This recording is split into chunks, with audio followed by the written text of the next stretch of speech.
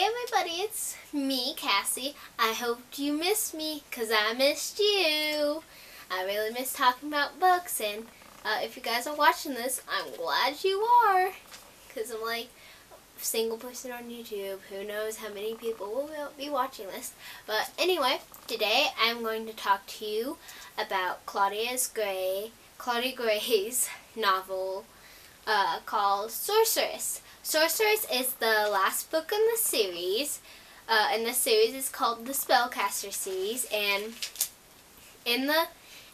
what happened in the last 3 books is that Nadia, her family moved to Captive Sound, and she discovers there's this big sorceress, and she named Elizabeth, and she has to stop Elizabeth as she tries to destroy the town. And as she's doing this, she meets this guy named Mateo, and this guy named Mateo, he has this curse that's been part of his family for years. It makes them see the future, and eventually they just go crazy. And he finds out, he and Nadia meet when he goes to this place he saw in one of his future visions, and he saves her and her family in a car crash. So then after that they get to know each other and they become girlfriend and boyfriend. And then they also meet this girl named Valeriane. She has silver hair. She is pretty awesome. She's really into vintage stuff.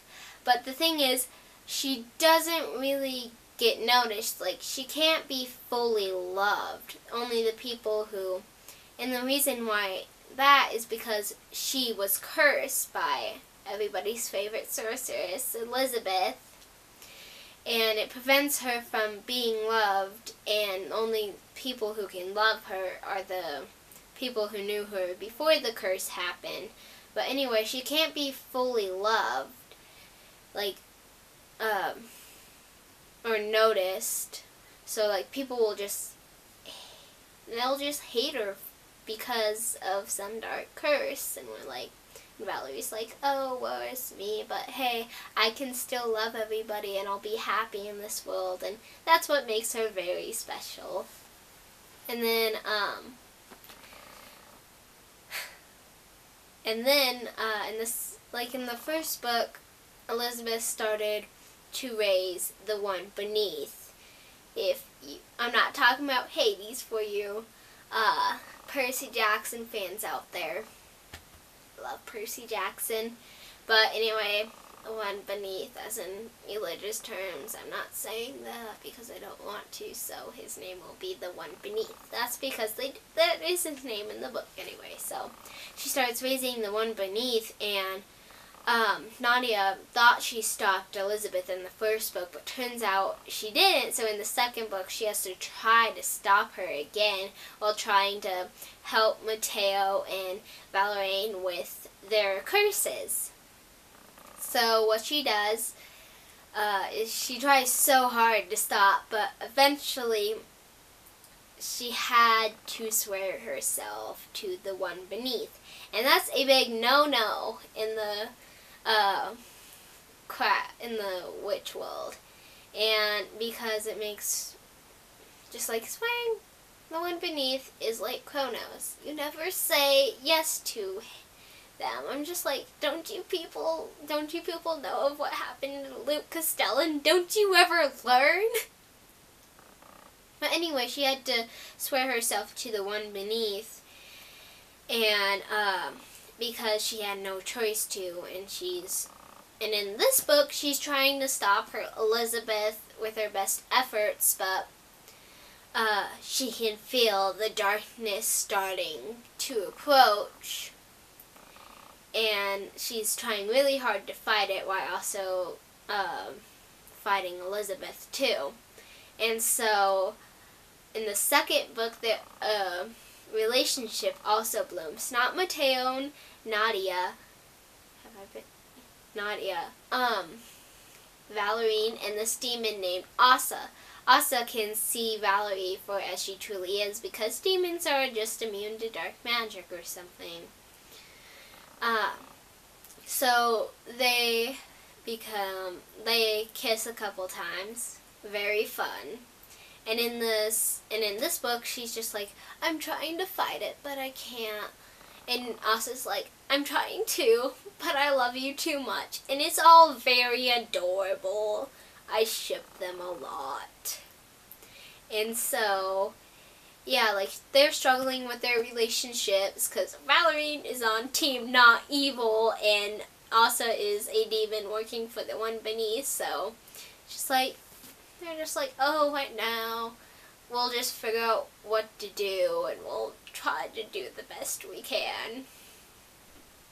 And so, I also forgot to mention earlier, Mateo is Nadia's steadfast. And a steadfast, what they do is that they can make a witch's power more powerful. They can make the witch more strong, and Mateo is a boy, and you're not supposed to tell. That's another big no-no in the craft. You're not supposed to tell any men what the craft is. So she had to, because the way Mateo was born, like he was created in a lab. I don't remember the exact wording because when I read the first book it was a while ago. But like the way he was created, it allows him to be able to be a steadfast. And so, yeah, it's all very fun. But anyway, how is everything going to end in the book? Who's going to win? Who's going to win? And will Nadia be able to suppress the darkness that is growing inside her? Well, I guess you're going to have to read the book to find out. Or you can just stay, because what time is it? Spoiler time. Spoiler time. Woo! Hope you guys enjoyed that little High School Musical parody.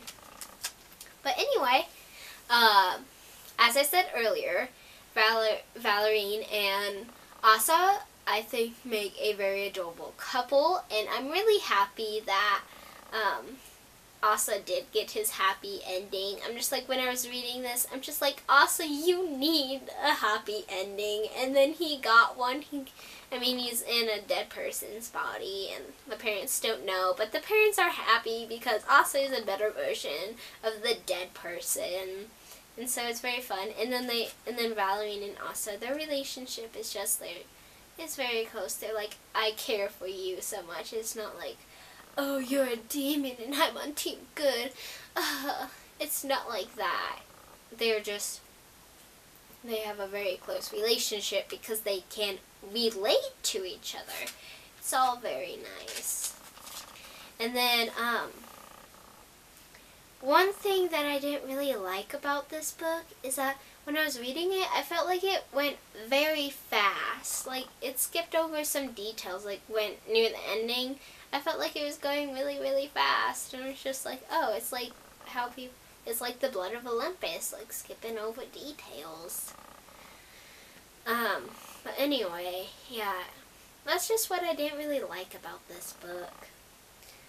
And then, excuse me while I look at my little bookmark here from the library.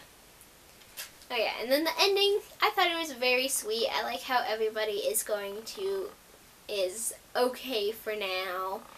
And I kind of wish, like, maybe I could look up on Wattpad to see if there's any fan fictions. But I really, it would be really, we're kind of wondering what will happen after that. Because if you read the book, you know that Mateo has the ability to do magic. I'm just like, I want to read something about that where he's learning to do magic. I'm just like, I can just imagine, like, Mateo just struggling and Nadia's just, like, laughing in the background. And It's just like a sweet laughing, and she's like, as Mateo struggles, she's just like, Mateo, let me help you, and he's like, no, I am a man, I must do this myself, and she's just like, let me help you, and then he just looks into her eyes, and he's like, okay.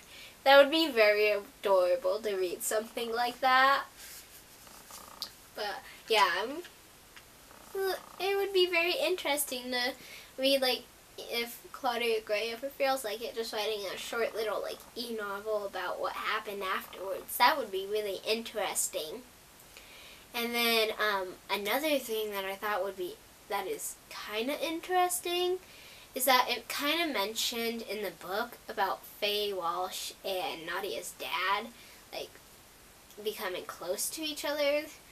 Like, not really that much, but it was suggested, and just like, when I read that, I was just like, I can kind of see that, and it's interesting, but I'm like, it's not a very important detail, but I just thought of that, and it was just like, oh, interesting.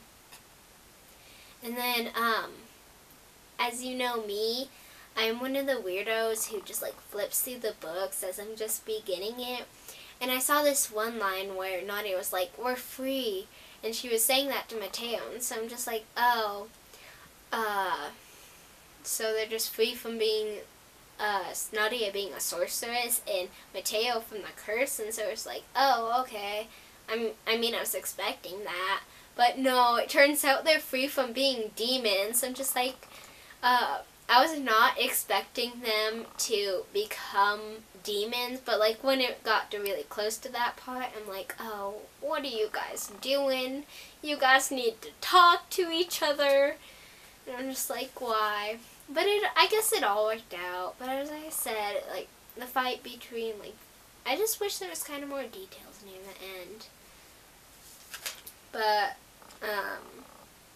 anyway, one of the really funny things I thought about this book was when Valerian got, like, all the love Elizabeth stole that Asa gave to her. I thought it was very funny, everybody's reactions.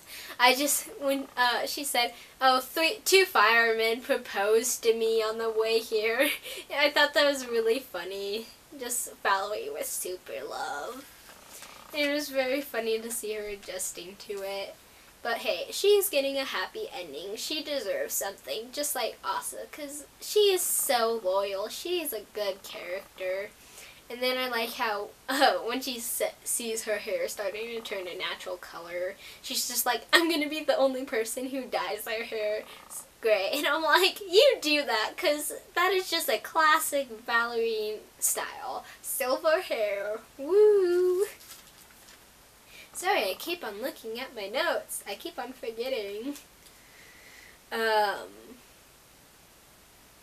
Yeah, I guess that's it. I really hope you guys enjoyed this video. Tell me what you guys think. I'll always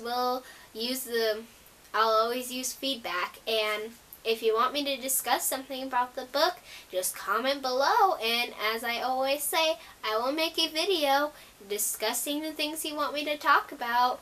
So, yeah. Hope you guys are having a good day, and I'll see you next time. Bye!